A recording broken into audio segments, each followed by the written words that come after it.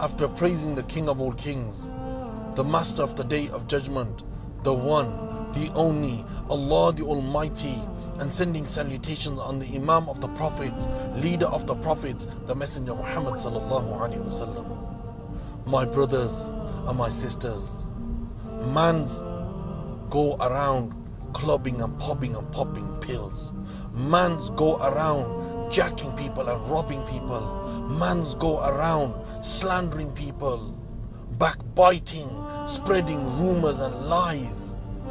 Girls go around plastering their face with MAC makeup, straightening out their hair with a GHD. And some women think that there's no return to the Almighty Allah. Mans believe there is no return, so let me go join the drug dealers and the crack dealers and make some money. But my brothers, I got news for you.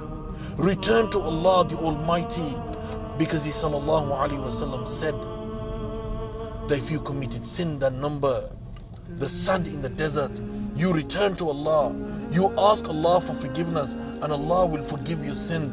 If you committed sins that number the froth in the ocean, you return to Allah and Allah will forgive your sins. If you committed sins that reach the peak of mountains, you return to Allah, you ask Allah for forgiveness, and Allah will forgive your sins. My brothers, and Allah Azza wa Jalla says that do not despair from the hope of Allah. I pray to Allah the Almighty that Allah forgives our sins. I pray to the Almighty Allah that Allah forgives the sins of the Ummah of Muhammad sallallahu alaihi wasallam.